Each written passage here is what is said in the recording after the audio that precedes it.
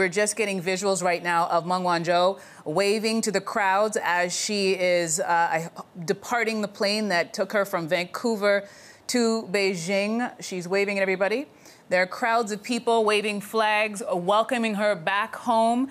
They've rolled out the red carpet, anticipating her arrival back home. This has also been a 3-year ordeal where she was on house arrest in Vancouver for the past 3 years.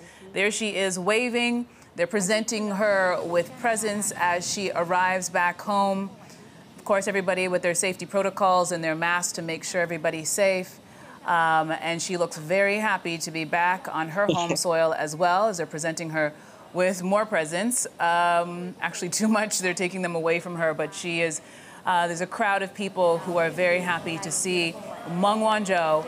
There they are, waving flags, very happy to see her back home. And it looks like she's going to say a few words to them in gratitude for them showing up to greet her as she returns home.